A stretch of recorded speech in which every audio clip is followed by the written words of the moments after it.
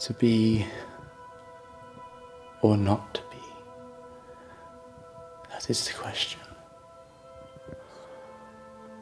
Whether it is nobler in the mind to suffer the slings and arrows of outrageous fortune, to take arms against the sea of troubles and by opposing end them,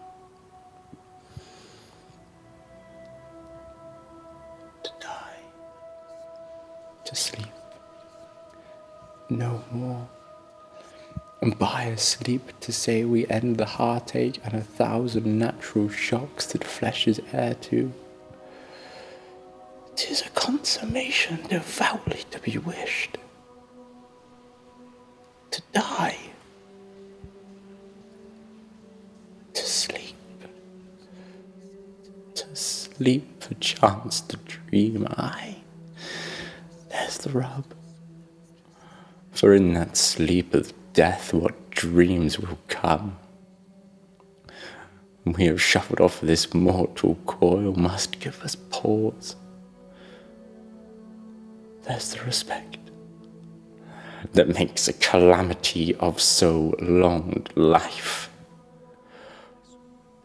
For who would bear the whips and scorns of time, the oppressor's wrong, the proud man's contumely, the pangs of disprized love, the law delayed, the insolence of office, and the spurns that patience merits of the unworthy takes, when he himself might his coitus make with a bare bodkin? Who would fardels bear to grunt and sweat under a weary life, but that the dread of something after death? The undiscovered country, from whose bourne no traveller returns, puzzles the will, and makes us rather bear those ills we have, than fly to those we know not of.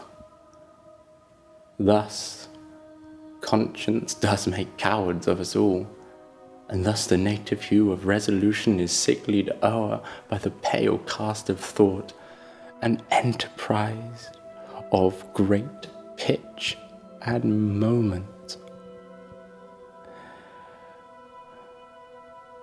And with this regard their currents turn awry, and lose the name of action.